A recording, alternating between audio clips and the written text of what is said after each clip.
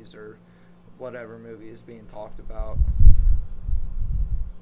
I saw if Top Gun and Miles Teller has mad fucking Shia LaBeouf vibes. I don't like that guy. So, anyways. You don't like Shia LaBeouf? I don't like either one. Dude, big, I don't know if inspiration is the right word, but big influence on me wanting to make people laugh was, what was his character? Evan? No. On Even Stevens. Lewis Stevens. Big part of me wanting to be a comedic actor and performer was that character. So, Matt Walsh claims he has the most talked about movie of the year, and it's called What the Fuck? Wind? Why are you trying to cancel us, Wind? That's a long title for a movie. No, it's called What is a Woman? Now, I don't know what it's about. I just assume that it's Matt Walsh, given the crowd he hangs out with, the Daily Wire crowd. I'm assuming it's a movie where he is trying to discover whether or not the vagina is a mythological creature. How do you know? Like, how do I know? How do I know that's not CGI? He's got a voice. By the way, tell me if this voice is fake. You remember the fucking President podcast when they were talking about Nancy Reagan taught a bunch of people on how to make their voices raspier? Yeah. By forcing herself to vomit? Yeah. Okay. Well, this guy just kind of reminds me of this. So he's doing a video. He's reviewing comedy, feminist comedy. Now, and I had to go searching through a real comedian. He's cheating because he's picking people like Hannah Gadsby. And I had to go, no Maria Bamford, no Sarah Silverman, no Roseanne, no, because, listen, I'm going by the dictionary definition of a feminist. So I'm just assuming any woman who does comedy is automatically, by definition, a feminist. Yeah. I mean, if you're really going to, by its I can agree with literal definition. But he picked, so the closest to an actual comedian he had the balls to review was Ali Wong. And she's talking about why she has an elderly woman to be her nanny. Because the whole show, her whole comedy show is about being pregnant. So this is him reviewing her comedy. Your marriage is very vulnerable and easy for an outsider to invade and colonize. If we had hired a 25-year-old man who was not ugly,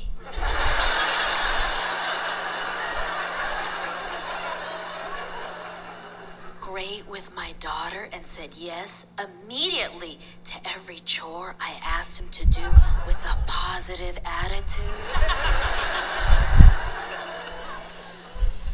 Motherfucker. Motherfucker! One simple but brilliant trick to cool your home in 90 seconds. Kind of sounded like Simon Cowell at first. What did? The voice. Okay. Of the ad. I'm going to do the bit for her. Censored by YouTube ads and the wind so far.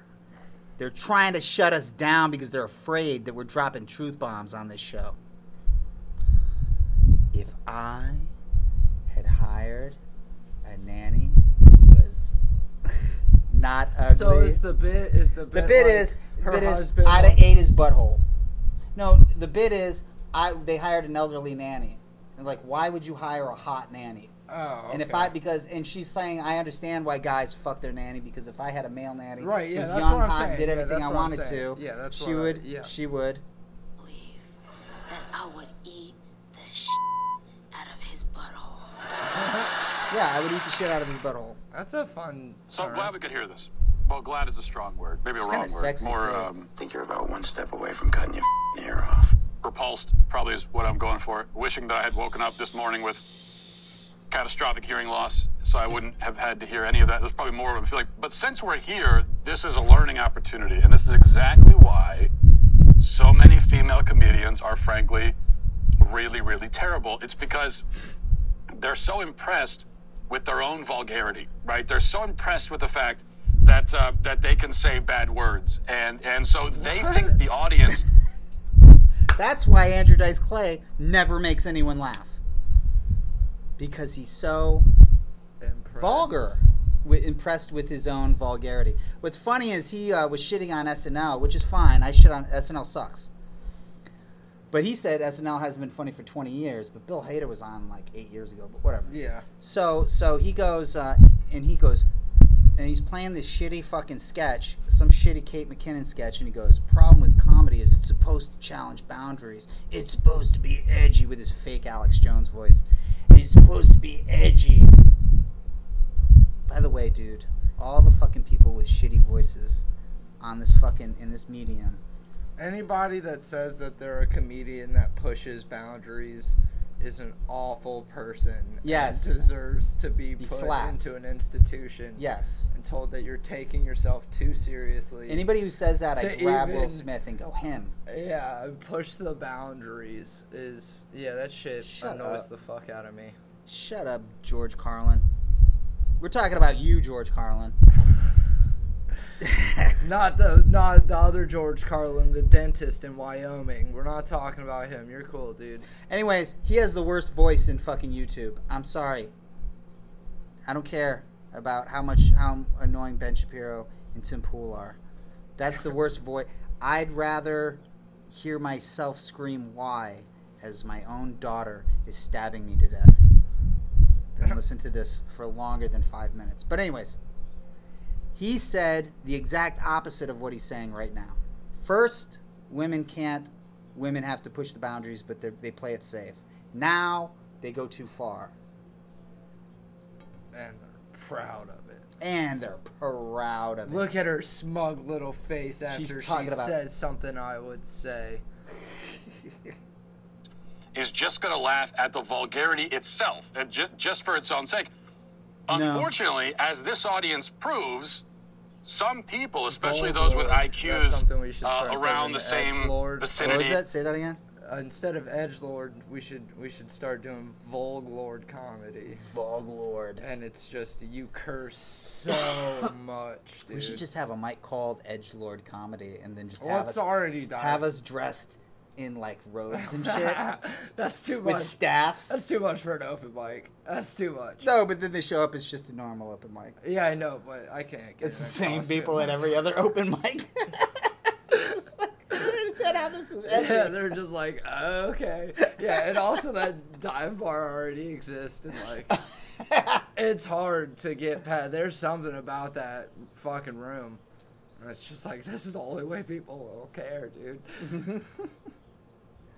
As, say, a small woodland creature, like squirrel-level IQ people, they actually will laugh at the very fact that a woman said something dirty. That lady say naughty word. Me laugh. It funny. Naughty word, funny. Like, that's the thought process for the morons in the audience there. But for the more discerning comedy audience, that's not enough of a punch. Mark those words. The more discerning comedy audience, such as himself. And then we'll listen to what he says. This is amazing.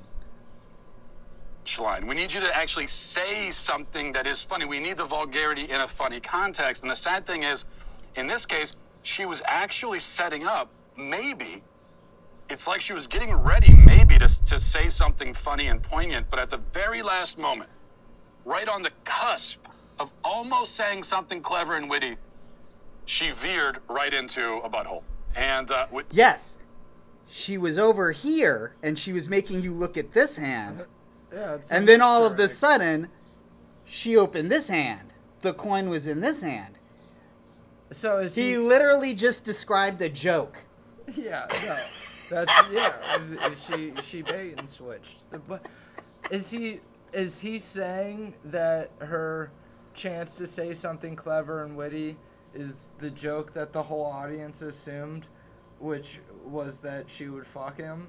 And like, yeah, I know. I don't even follow that part. Yeah, I don't. Because actually, she didn't really veer off that far.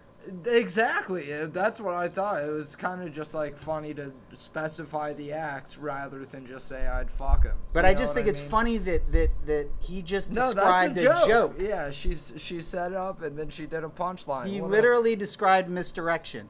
I'm going this direction, and then all of a sudden, boom, I say this. The weird thing though is that he said her having the opportunity to say something clever and witty, him saying that, it's like, if you're assuming what the punchline is going to be, then that's not that clever and witty. You know what I mean? Like, yeah. You're not supposed to see punchlines coming. Yeah, exactly. Here's the other fucking problem.